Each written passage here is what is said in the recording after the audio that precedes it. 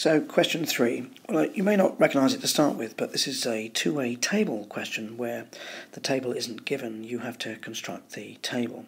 And you're given information about people who either swim, squash or go to the gym, and they're either male or female. So it doesn't really matter which way you set it out, but I'm going to put the swimming and then the squash. I'll just use abbreviations. And the gym, I'll put the gym at the front there. It doesn't really matter again which order you put these in. And then we'll put in male and female and then start filling in the information that we've been given. And you're going to need to calculate totals as well to answer the final part of the question. So that's the table set out, and now we put the information in one at a time. So 21 of the people were female, so we go to our female total and put in 21. 6 of the 8 people who played squash were male, so 8 are playing squash and 6 of those are male.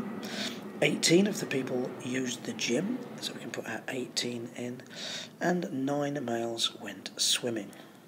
So that's all the information in. We've got to find the number of females who used the gym by filling in the information that we have. So let's look where we can start first.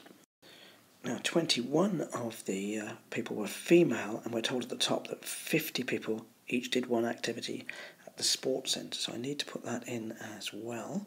So my 50 will go here. So 21 female means there must have been 29 male. And this will help a lot because I can now go to this number because I've got my 9 and 6 plus this number will make 29. Well, 9 and 6 are 15, so we need 14 male going to the gym. Now the females who use the gym can be now calculated, and there's just 4 females, should I say. 4 females that are using the gym. I'm not required to fill in the rest of the table because I've answered the question, which is 4. Although a good check would be to fill in the rest of the table to make sure the numbers all work. So if there are 8 playing squash, 6 male, there will be 2 female. If there are 2 female squash and 4 in the gym, that's 6 altogether, leaving 15 that must have gone swimming. 15 and 9 gives me 24, and as long as my 18, 24 and 8 make 50, I know I've done the question correctly.